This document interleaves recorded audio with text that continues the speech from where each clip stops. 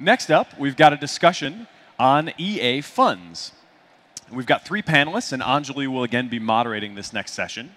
First, it's my pleasure to introduce Kerry Vaughn. You've heard from Kerry before. He leads marketing and growth at the Center for Effective Altruism. He has a PhD in philosophy, where he specialized in applied ethics and value theory. Before CEA, he ran technology and innovation at a $1.5 billion foundation and was also a professional poker player. Please welcome back Kerry Vaughn.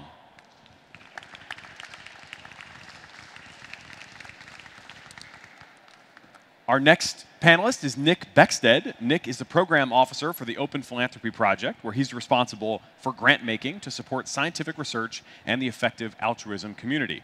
He previously was a research fellow at the Future of Humanity Institute and studied philosophy in graduate school, where he wrote a dissertation on the importance of shaping the distant future. Please welcome back Nick Beckstead.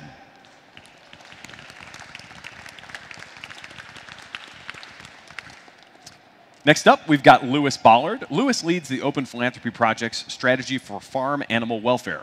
Prior to joining Open Philanthropy, he worked as a policy advisor and international liaison to the CEO at the Humane Society of the United States. Before that, he was a litigation fellow for the Humane Society, a law student, and an associate consultant at Bain & Company. He has a BA from Harvard in social studies and a JD from Yale Law School. Please welcome Lewis Bollard.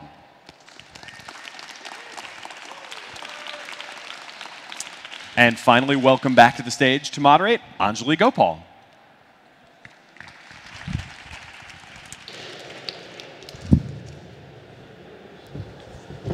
Hi, everyone.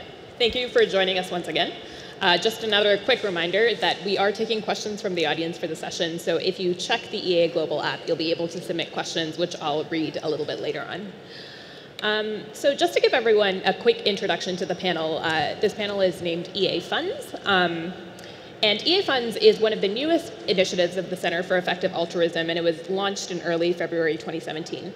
So since then, EA Funds has moved over $1.1 million into its recommended cause areas, and the rationale here is that effective altruists can donate to causes that they think have a better or equal opportunity for donation as the standard GiveOil recommended charities. In addition to the $1.1 million moved, EA Funds also has $31,000 occurring in recurring donations each month. So with us today, we have Kerry, who's part of the Center for Effective Altruism, Nick, who is the fund manager for two of the funds, so this is the Long-Term Future Fund and the Movement Building Fund, and Lewis, who is the manager of the Animal Welfare Fund. So some of the questions we'd like to ask is how this impacts donor coordination and other earning to give issues in the EA community. So to get started, again, I gave you a brief background about the history of the fund. Kerry, can you give us some more information for why CEA chose to pursue this as a project? Sure. So we built EA Funds while CEA was participating in the Y Combinator Startup Accelerator. And so one of the rationales for building EA Funds is we thought the partners and people we were working with at Y Combinator would be uniquely suited to giving us advice on a thing that has a really concrete feedback loop like moving money and causing the money to go to good places. So that was one sort of more practical rationale. A less practical rationale was we were seeing a bunch of sort of demand for easier but still quite high impact donation options. So Nick was running a fund called the EA Giving Group where people would donate to that, and then he would sort of make allocations based on what he thought was worth giving to. Some people had set up a donor lottery where a bunch of people can donate money to a fund, and then you select one of the people at random who gets to then decide where all the money gets donated, and that was a way of incentivizing people to do more research for the money that they're donating. And so we were hoping to sort of solve some of those emerging problems that we saw in the EA community and kind of help people not spend all of their time figuring out where to donate, but still have some really high quality options despite that. And so to tail off of that, Nick and Lewis, in your roles as fund managers, can you give us a bit more information about how EA Funds has moved its money so far? So far, I've only made one grant, and that was through the Long-Term Future Fund to support the Berkeley Existential Risk Initiative, which was started recently.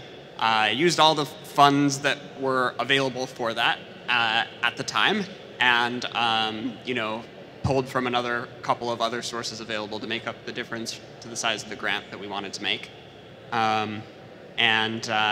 It's relatively new. That's the only grant so far. So in animal welfare, we've done $200,000 worth of grants across 10 groups. And the aim of the first set of grants was really to show the kind of things we'll be funding through the EA Animal Welfare Fund. You can see the details on the EA Fund's website. The main priority has been to find groups beyond the Animal Charity Evaluator top charities, which I think are great opportunities for giving for individual donors, but also to find other opportunities that individual donors may not be as aware of and provide them with a way to fund those. And following up off of that, what is your approach in choosing what to fund? Well, I guess the criteria that I use are it's relatively commonsensical. It's sort of how good do we feel about the people running this organization, the leadership. Try to get information about the plan that they're using and try to assess how much sense that makes. Look for a track record and look for funding need level. So, and then there's some kind of qualitative balancing of all of those things and looking for something that scores higher on all of the metrics and go with the options that are available that meet that. And I guess that's mostly determined through a combination of, having a network in the field and experience with it, and conversations with the possible grantee. Yeah, so we're similarly looking at the track record, looking at the team involved. With us, the main metric we're ultimately looking at is the potential to reduce animal suffering or improve animal well-being as much as possible. And we're particularly looking to support a variety of approaches with impressive teams behind them. So I think the ACE top charities are a great place to start for individual donors. A lot of what we're doing for this fund is just providing some additional thoughts based on some of the time I spend on research, some of the thoughts we get from others, to kind of provide a diversified approach to that. So one of the conversations that have come up around this is that right now each of the funds is managed by a single fund manager. And what sorts of benefits or drawbacks would you see of having a single fund managed by multiple fund managers? And we'll start with Carrie. Yeah, so hello? Can you hear me? Yeah, cool. One of the sort of costs of that is it adds a bunch of friction. Sorry, nobody can hear me, right? Hey. Hold on a second. Thank you. Okay. So one of the big costs of using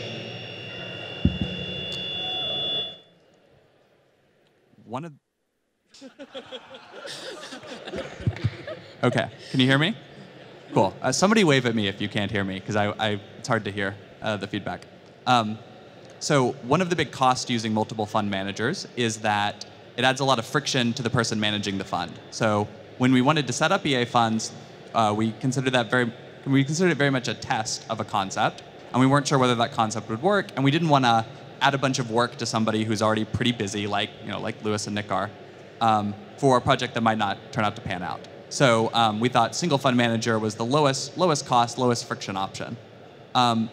As you add more people as additional managers to a fund, or if you have a multi-manager structure, the benefit you get is extra viewpoints, and one of the costs you get is more of a sort of regression to the mean, maybe less risk-taking, because when you reach consensus, often that results in the least objectionable option as opposed to maybe the one that's best in expectation. So I think it's kind of an open question as to whether we should have multi-fund managers on a single fund, but it's something I'd be interested in exploring more and talking to people about if anybody has a viewpoint on whether we should or shouldn't do that. So I think I see the pros and cons relatively similarly to what Carrie said. I think, more boldness, decisiveness, willingness to pursue unusual options with a single fund manager or a single decision maker on a fund. And on the other side, just fewer viewpoints are represented. I think if you wanted to have multiple people involved in a given area, perhaps the best way of doing that would be to have a couple of fund managers that have sort of sole discretion over their own budgets within the area. So that could preserve some of the nimbleness and boldness and everything, while getting some more viewpoints represented. And then it's just a question of finding the right person for it. And I guess it's taking more time at that point. That's the other trade-off that has to be made. So I think when the funds reach a certain size level, I would probably be in support of that form of diversification. Multiple fund managers within an area, each having sole discretion over a portion of the budget. I agree with Nick. I think it would be great to have more funds within each area down the line, so to have multiple animal welfare funds directed by different people. I think the strongest criticism of the EA funds right now is the ideological conformity. Most of us running the funds also work at the Open Philanthropy Project, which tends to be the biggest funder in these spaces. So we're primarily funding in line with what the biggest funder in the space is already doing. That has advantages in terms of our knowledge, and particularly we can avoid what we call funging, where we know the Open Philanthropy Project is going to put in the money anyway, so we can avoid kind of putting individual donors' money into the same place. But I think there's definitely value to having more ideological diversity. And so down the line, it would be great to see different funds with different approaches from different people in the field. And so one of the things that EA Funds is doing is that it's increasing the variety of funding that's available, or the source of funding that's available. And how do you think this will impact the EA community? What kind of, again, benefits or drawbacks can you see here? You might need to switch. Hey, so I think EA Funds right now is going to restrict viewpoint diversity. I think that's what's happening. So I think a bunch of people were trying to figure out individually where they should donate, usually in December, usually by reading a bunch of long blog posts that other people had written. And then they're sort of synthesizing that into a donation option. And that gives you some additional viewpoints. A lot of it's based on the same source material, so it's not huge viewpoint diversity, but it helps. And right now I think a bunch of people who were doing that are just sort of giving the money to a fund and letting that person decide. And I think there's tons of cost to that, and that's not a long-term thing that I would like to see. What I'd like to see in the long term is it becomes easier for people who are doing a lot of thinking about these questions to have money that they can use to put towards what they've learned by thinking about the question. So in the way that OpenPhil can attract people who want to think deeply about where money should go because they have some money that they can use, maybe EA Funds can serve a similar role, where we can sort of attract people who want to spend a lot of time thinking about where money should go from a totally different viewpoint. And from my perspective, that's a big part of the medium-term goal for EA Funds. Basically in agreement with that. Don't have much to add. Same. Okay. And so kind of a last question on this topic of diversity. Do you think, so again, right now, EA Funds is kind of restricted to 4 cause areas. Do you think EA Funds will add new causes? And if so, how would you go about doing this? Yeah, it bothers me quite a bit that EA Funds has 4 causes. And that's because I think the sort of sense that EA is about 4 areas is really arbitrary as far as I can tell. I think the idea that EA is about global poverty, animal welfare, far future, and EA community building is basically based on a blog post that got written after the first sort of EA community gathering. I don't think the reasoning is too much better than that. It's like closer to that than I would like. So I'd very much like to see a bunch of additional funds in EA Funds. The thing that makes that difficult, or the reason we haven't already done that, is you need to both have people who want to donate money to it and some sense of what projects you're going to fund with that money. And if you only have one side of that equation, the sort of setting up the new fund doesn't work. So trying to get both the money, like people interested in funding it, and know where the projects are going to go is the sort of challenge for adding a new fund. And that, again, that's part of the medium to long-term goals for EA Funds. I would love to see more animal-related funds in the longer term. I think you could do several funds around animal welfare. For one thing, people who are interested in the welfare of wild animals could be a fund.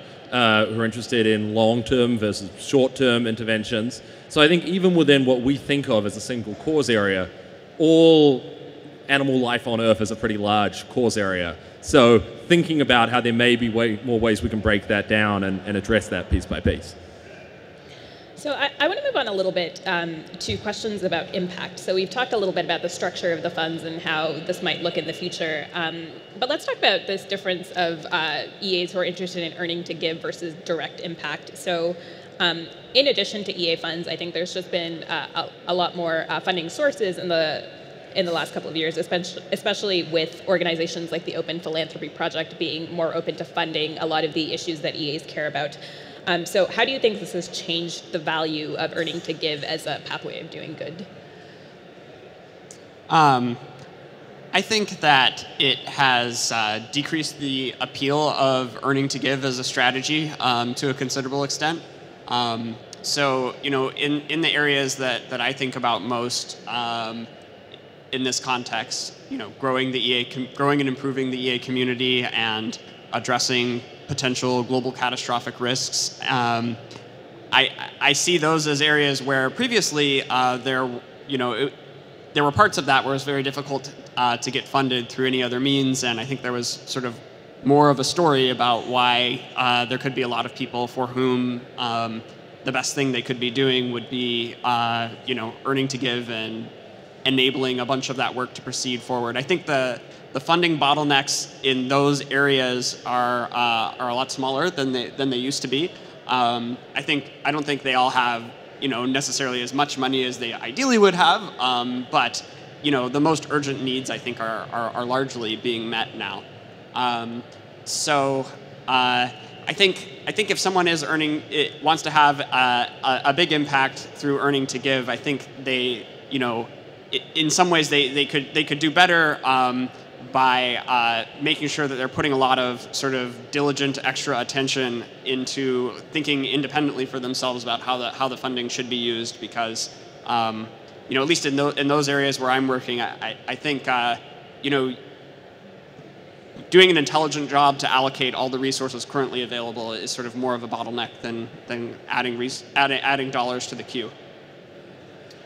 Yeah, I think there's been a bit of a tendency to seesaw back and forth within the community, where first everyone became activists, and then everyone said you need to earn to give, and now we're saying actually we need talent too. And I think one of the maybe more kind of long-term ways to think about this is just in terms of your own talents or your own comparative advantage. So if you're already at a hedge fund and you're really good at it, earning to give is probably a great idea.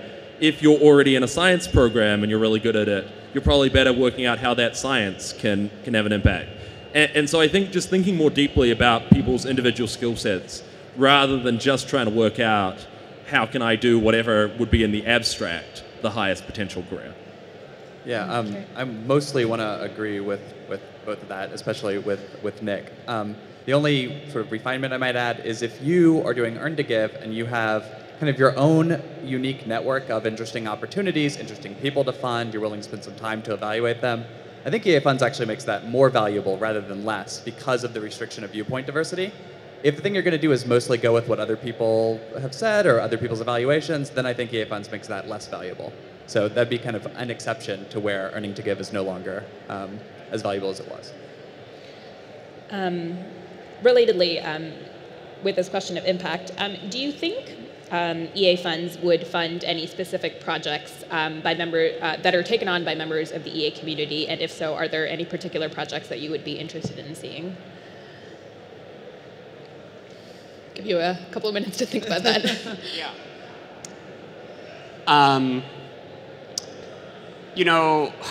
I'll just say this, kind of a follow-up to my previous comment. I think one thing that I think it would be great to see more of in the EA community is people going and getting deep expertise in a number of areas that are potentially relevant to the concerns of the effective altruism community. So I would love to see more people going and getting working in AI strategy, getting PhDs in machine learning, getting PhDs in biology, and thinking about how they could use that to affect or to make valuable contributions to different areas like biosecurity or developing alternatives to animal-based foods.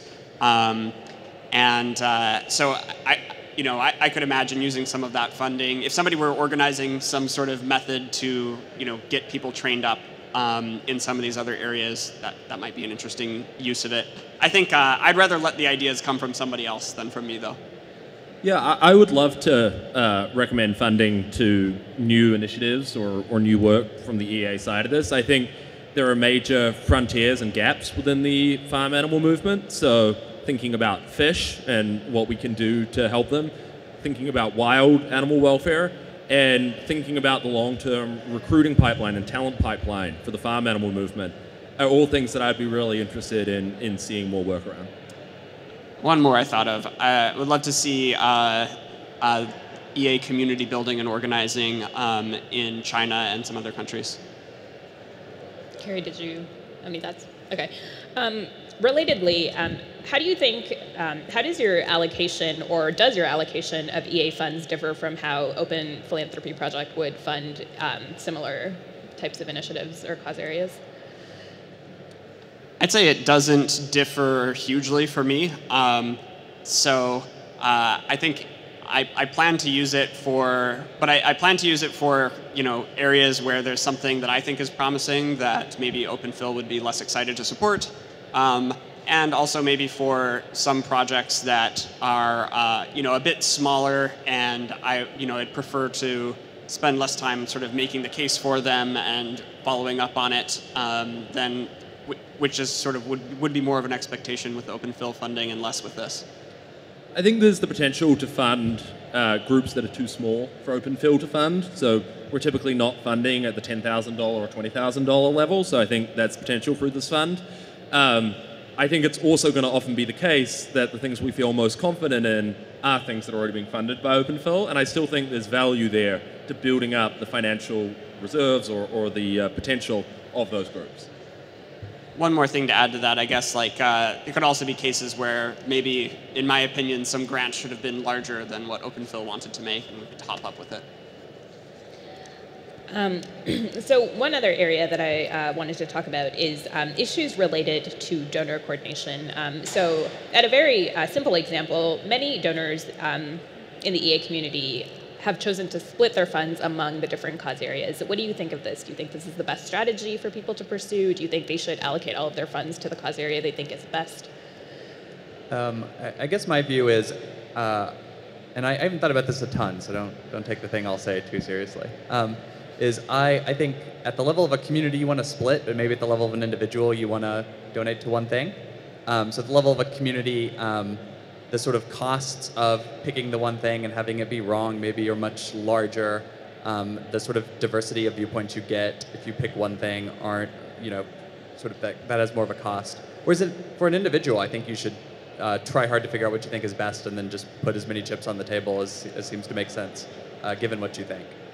So that'd be maybe my rough heuristic. I don't have a strong take on that. I could see the position that Carrie defended. The other position I can see being plausible is maybe people should give in accordance with an allocation that they wish the rest of the EA community would have, so that we're not all trying to sort of fund each other and respect each other's autonomy. But I think I can see both sides of how that should be allocated, and I also think the other thing that I think could be defensible is sort of allocating some fraction sort of more for something that emotionally resonates with a person or allows them to maintain certain connections they have. I think that shouldn't be the sort of main part of a EA's donation portfolio, but I think some can be good. I think everyone should give 100% to animal welfare. No, I agree with Carrie. Okay, so one of the other issues related to donor coordination in the community is, Carrie, you mentioned this briefly. Last year, some members of the EA community decided to implement a donor lottery where you could pitch into a fund and have an opportunity to determine how to allocate a much larger sum than you normally would. And so the rationale here is that not everyone kind of has the ability to do the appropriate type of due diligence for a fund, whereas if one person who has a large sum of money gets the opportunity to do that, they might be able to put in a lot more work. How do you think this compares to EA funds, and do you think there could be any kind of synergy between the two? Yeah, I think this is maybe a sort of related to, but not the same thing as the sort of donor lottery approach. The kind of problem you're trying to solve is if 10 people have $5,000, it doesn't really make sense for any of them to do a ton of work to figure out where the money should go. But if one person has $50,000, maybe it does. And I think EA Funds does also kind of solve that problem by collecting the money into one pot. Yeah, so that'd be my rough take. I think that the donor lottery idea is a really cool idea. Carl Schulman had a nice post on the Effective Altruism Forum explaining the rationale for it, and I basically agree with all of that post as it was written. I think this could be an attractive option for someone who maybe has some vision for how they would like to give away a large amount of money, and maybe it differs from the way that others are using it on the EA funds or other places that they could donate to it, but they feel like it would really take some work to figure out how to carry out that vision. I think a bunch of people throwing in for a donor lottery seems like it would make a lot of sense for such a person. Yeah. And so another donor coordination problem that EA Funds aims to solve is the issue of moral trade. Can you guys perhaps give an explanation on this and talk about how EA Funds might solve that? So the thing was moral trade? Yeah. Yeah, I think of moral trade as kind of a long-term vision for the fund, but not a thing we do now. So the idea in moral trade is if I think one option's the best and another option's the worst, and you think the converse of that, but we have some intermediate option that we both think is kind of good, sometimes the better outcome for both of us is that we both donate to the thing that we both think is kind of good. That's not a great explanation. If you run into Will, you should ask him, because he's one of the experts here. But I think you could use, if you have sort of a large platform with lots of EAs donating to it, I think that you could totally hook up moral trades. You could do a lot of other interesting coordination things by kind of having all the people donate through one sort of system that you can then use to sort of pair things off in the way that would allow the optimal allocation according to everybody's values. And so I guess right now the way the funds is set up is that you can just kind of choose through the interface how much is kind of like allocated to each of the cause areas. If you did choose to implement something like having more open moral trades, like how would you go about changing the interface? Yeah, so I'm not exactly sure, because I'd want to talk to Will or other people whose thoughts on this I take more seriously than my own. But probably the way it would work is you would need to assign some preferences to different options. Like, I think this one is this good, this one is that good. And then you'd use that to sort of pair off such that the global allocation is best according to everybody's preferences. But exactly how that'd work from a UI perspective will be a hard challenge if we decide to do that. Okay. So a couple of the other coordination problems that that EA Funds claims to solve is, again, the last funder in problem and the funding uncertainty problem, kind of in the same boat. Can you guys perhaps give an explanation of what these are and how EA Funds might solve that? Yeah, so the last funder in problem is if you're taking a single player perspective on funding, what you want is to give money counterfactually, meaning but for your donation, the organization wouldn't have the money. And if you're taking that single player approach, you want to kind of wait to see if anybody else is going to fund, and then if not, at the last moment, jump in and fund them. And then you can be certain that you are counterfactually responsible for them getting the money.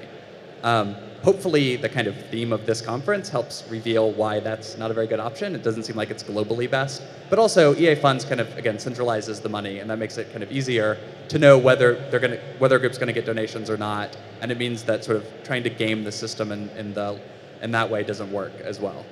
And then what was the other one? The funding uncertainty problem. So this, yeah, go ahead. Yeah, so also if you're a strategic donor, you want to give only the amount of money to a project that you need to figure out whether it's really good and to get the outcomes you want. And so it frequently makes sense to give as little as you can and give it for as short a time period as you can, so you can sort of gain more information about whether the organization's going to work out and whether it's going to meet your funding priorities. But that's really tough for an organization who might need to make plans for longer than a year or for multi-year timeframes. And so again, you can use EA Funds and the strong expectation of future money that EA Funds creates that knowing how much recurring donations you have creates. And you can use that to help solve that kind of problem by making a clear expectation that a group will get money in the future. So, do you think there are any coordination problems that EA funds can't solve? I mean, the thing we already talked about is viewpoint diversity is a kind of coordination problem. It's a weird kind because the thing you want is for people to do sort of different things and have their own viewpoint. But as I mentioned earlier, I think plausibly right now we're making that worse, and it's a thing that I'd like to make much better. And I think EA funds can do that, just not doing it at the moment. Yeah, I think the same thing. I think that having a number of different funds from different managers would provide a better total outcome in terms of a diversity of approaches across the movement.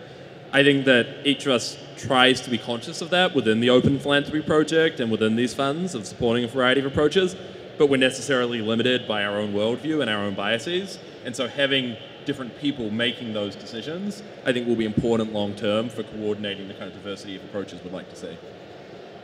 Did you have any? Yeah, I agree with all of that. So one criticism that I've potentially heard for viewpoint diversity is that I think it also increases the risk of like a unilateralist curse type situation where one person might fund an especially bad project. How do you think the community can coordinate around this? Well, I mean, let me see if I followed this. So you could, so a unilateralist curse type situation would arise when there's some kind of thing that any one of a number of people could do, and if one of them does it, then there'll be some harm. And if there's some kind of like diversity of opinions about whether the thing is good to do or not, then if there's enough people, then probably one of them will do it, and that can be risky. I guess my first pass would be like, well, the funds would help with that insofar as they're centralizing the decision-making process, which has costs and benefits, but in this case, it's mostly benefits. Yeah, I think certainly that in the farm animal space, there is always a risk of doing counterproductive forms of activism. And so I do think that giving through the funds reduces the risk that if you're kind of a low information donor, you don't know a lot about groups.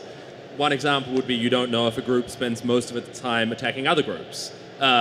Through the EA funds, we don't support groups that spend most of their time attacking other groups. So that's like one form of risk that you avoided. And I think there's certainly downsides to this, but at the very least we avoid the kind of groups that could be doing real harm to the movement. So I'm going to start taking some questions from the audience. So one of the questions asks, is there a pass-through benefit to donating to EA funds? So I guess what they mean is donating to effective charities does good, but donating via EA funds gives the charities the same amount of money plus helps enlarge the EA funds funding profile in the philanthropy world. Do you think there's any benefit there? There might be a small benefit. So if you're building a community that you want people to take seriously, putting some runs on the board, like getting some wins, is pretty helpful. And if all the money moves through a single platform, you can sort of say more about exactly how much money is being donated and where it's going, and that kind of helps with the sort of reputation of the community. I wouldn't treat that as a strong benefit or a strong reason to donate to the funds, but it's like maybe a nice small side benefit. Yeah, I see it kind of as an argument against donating to the funds. I think that I think there are a number of other institutions that would benefit more from that would care more about the total amount moved. So within the animal space, animal charity evaluators, it's kind of an explicit goal, how much they move. I think even within particular animal groups, if there's one that you feel really confident in, it's probably more valuable to them to have another major donor who they know is providing a form of diversified support that's not dependent entirely on the same person, than it is to just have more money moved through EA funds. I liked his answer better than mine.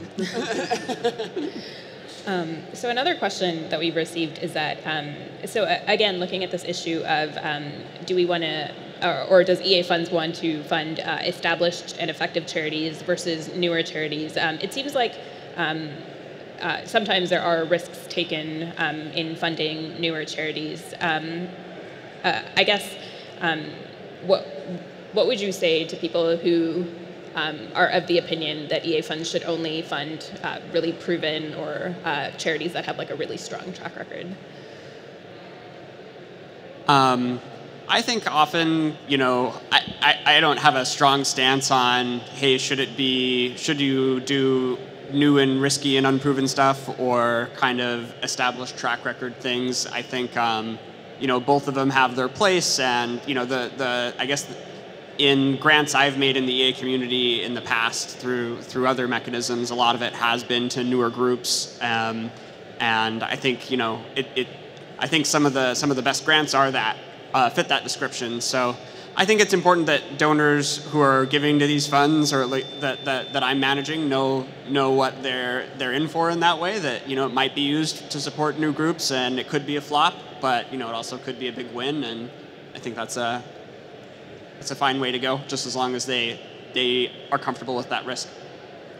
I think it's reasonably clear that you need both funding for new organizations and funding for established organizations that have a proven track record. And so then, if you think that's true, then the question is just, well, what's your comparative advantage? So if you have a network of interesting projects which are new, which other people aren't going to fund, probably just fund them. And if you don't have that, then probably rely on experts who you feel comfortable delegating to, or something like GiveWell's top charity recommendations or ACE's recommendations or groups like that. Yeah, I think that if you want to support established groups, and I think that is often a very sensible thing to do, I think the easiest way is to donate to them directly or through animal charity evaluators. I think ideally in this context we would be supporting new exciting initiatives, but it's often hard to know what those new exciting initiatives are, and inherently, as Nick was saying, it's going to be riskier, more of them aren't going to necessarily succeed. So I think longer term that's where I hope EA funds will go, is more in that direction of supporting more speculative, newer initiatives. But it's also the case that if you know of a new initiative and you think you have more information about it than we do, or just that we're wrong about it and you're right about it, then it might make sense for you to support that directly. So another question is, how does this relate to some of the other funding opportunities that are either currently in place by the Center for Effective Altruism or have been in place? So a couple of things I can think of are things like EA Ventures or EA Grants. Maybe if you could give us a little bit of information about how EA Funds differs from those. Yeah, so EA Grants gives money to individuals to work on projects where that's really broadly conceived, anything from the organization you're starting to, I want to retrain as a programmer and I think I'd donate a bunch more money, but I need living expenses to do that. So it's sort of very wide range of things you can fund there. And I think EA Funds is going to fund more things that are a little more established than some of what EA Grants might fund. And then EA Ventures was a project I ran, which was on the failed projects panel, so you might guess it's not around anymore. And EA Ventures was designed to sort of connect new projects with people who wanted to fund new projects. And I think that didn't work because the kinds of new projects we were looking for weren't there, probably because the community was much smaller when we ran EA Ventures, and because it seems like you need to have the money already so that you can donate to the organizations that you find with very little friction. And we had a model where we were sort of introducing people who wanted funding to the funders and then letting them figure out whether they actually wanted to fund them. And so I think EA Funds is an improvement on that model, in that we already have the money and we have trusted people who are going to decide where the money goes. And I know we touched on this a little bit previously, but if there are people who are interested in getting funding from the Effective Altruism community directly, do you have any specific pieces of advice you would give to them? I know, Nick, you said you'd be interested in seeing people gain more expertise, but apart from that, is there anything that you think could help them? So this is a question open to the entire panel, not just Nick. Yeah.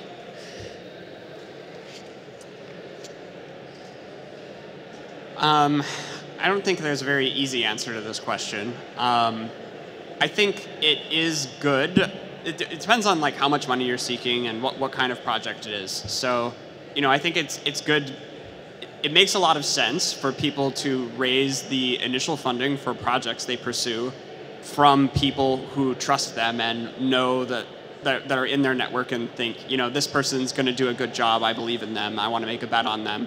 And, so you can start there and try to get from there to a point where you have enough of a well-worked out plan or enough of some kind of demonstration of some kind of, prototype or initial potential for what you have. And then I think at that point it's easier to get somebody's support. Some other strategies would be applying through EA grants if there's a future round of that. and trying to get people who are kind of already trusted in the effective altruist community to endorse your project. So getting some initial plans sketched out and some initial results would be helpful for that.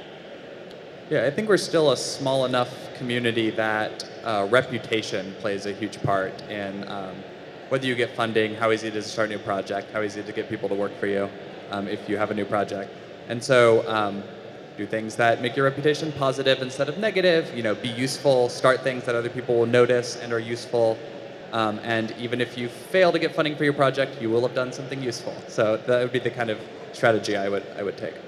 Yeah, I would encourage people to think about the minimal viable version of your initiative and to just launch that and start with it. I think I at least get sent a lot of plans that haven't been implemented and that might look good on paper, but it's very hard for me to assess, is this person going to actually succeed with this? Are they going to develop a track record?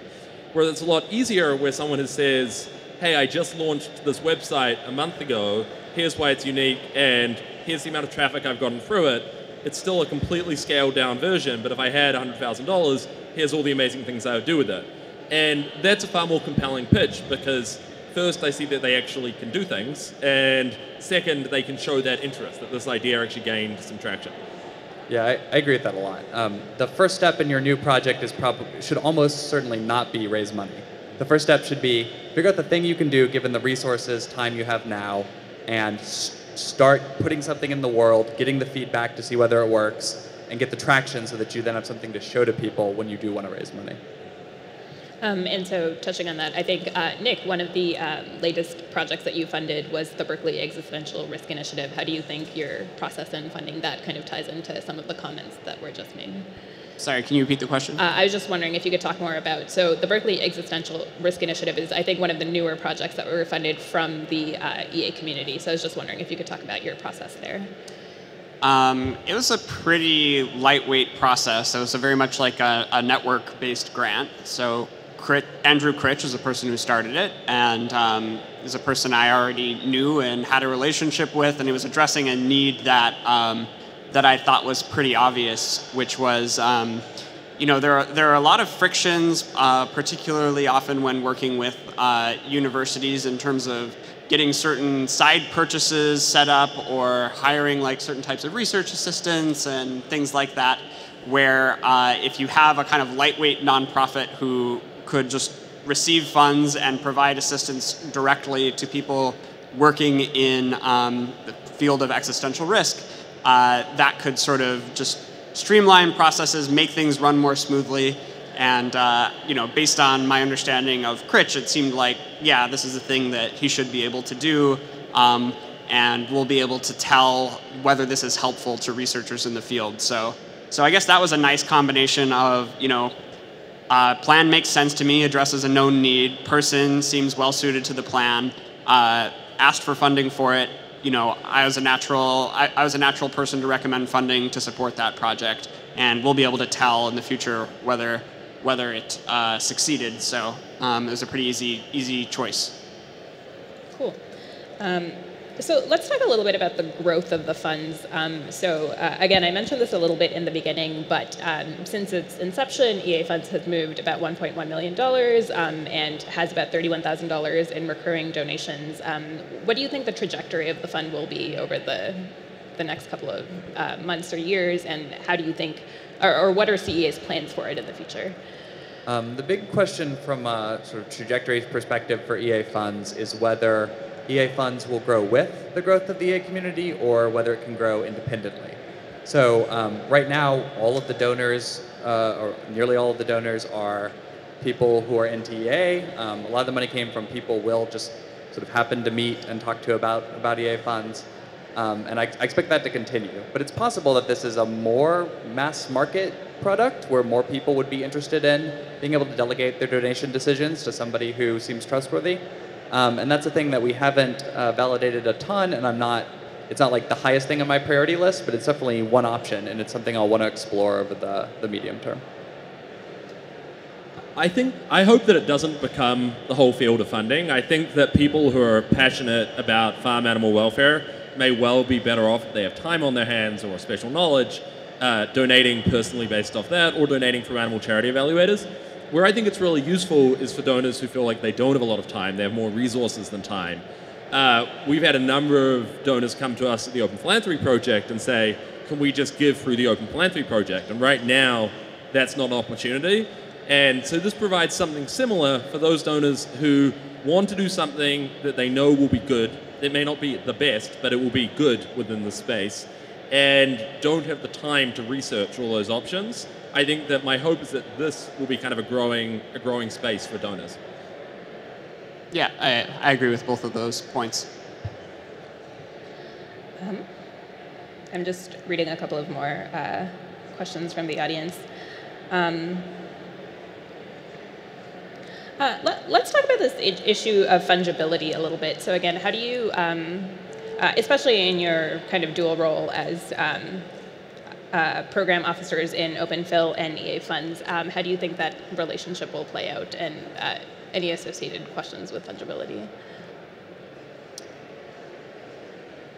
Yeah, I'm trying to make the grants that we're making through that I'm recommending through EA funds, not be grants that just would have happened through OpenPhil, and I'm in a good position to do that. I think a big uncertainty is going to be, how much is left over that I really thought should have happened, but maybe didn't reach agreement with OpenPhil on it, or how often are we going to have sort of small-ish grants that are a better fit for this than OpenPhil's process. And I think that sort of remains to be seen as it plays out, and we're figuring it out as we go. Yeah, I definitely think this is one of the big advantages to having people from OpenPhil involved in the funds. There are large disadvantages too, but I think, for instance, with this last round of grants, Mercy for Animals is a group which I think is doing phenomenal work. They're one of Animal Charity Evaluator's top charities, and we didn't make any funding recommendations to them through the EA fund this year, largely because I'm quite confident that the Open Philanthropy Project and other major funders will fill their room for more funding this year. Not necessarily next year, but this year. And so that's one place where we kind of have that additional insight into how much more funding they can use, how much more they're likely to get from the Open Philanthropy Project, whereas an individual donor can't have that as much. I actually have a question, if that's okay. So one thing you might be concerned about is about too much funding coming from a single source. So if the Open Philanthropy Project was 100% of your funding, that's a huge risk for the organization. It might mean that your funders pull you in the wrong directions. So I'm interested in how both of you think about kind of not wanting to over-concentrate the funding from a single source, where maybe the single source is you, even though you've got money from different buckets to donate.